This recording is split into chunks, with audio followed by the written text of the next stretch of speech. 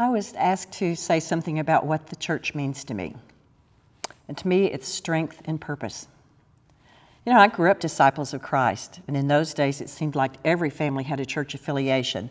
And where you go to school was followed by, what church do you go to? Oh, it was such a wonderful time. Throughout our Sunday schools, choirs, church camps, and weekly fellowship, we children were taught that we were unquestioningly, securely safe in the arms of God. That foundation of belief was still in me and has stayed with me, thank goodness, when I got off track after going to college. I fell away from going to church.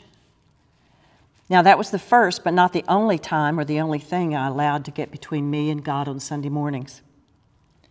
First, I was too eager to meet the world and new experiences. Later, I was too tired from multiple jobs to school myself to get up on Sunday mornings. Or I was too proud and stubborn to ask for guidance, or I wanted to spend the weekend camping, or it was hunting season, or I didn't want to risk not fitting in. You know, there was always a reason.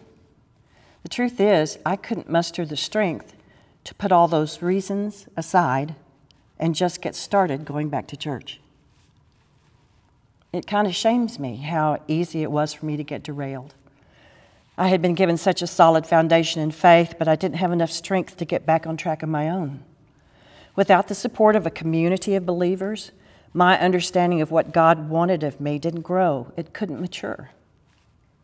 I needed and still need the example and the influence of those in the church to help me get back to the possibilities of living the life God has planned for me.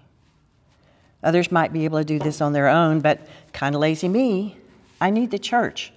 I need the church for preaching that deepens my understanding of the gospel and makes scriptures clearer, more meaningful, and more real-world relatable. I need it for music that helps my soul sing in thanks and praise to Him who gives us voice. I need it for members of the congregation to whom I can look for as examples as they study or lead or serve or encourage to service in His name. In the church, there's a richer life here on earth, day by day. There's a sweet, sweet spirit when we're together in this place. There's the amazing grace of God that makes each day a day of new beginnings. What we do as a church is important and should focus on helping people get and keep God in their lives.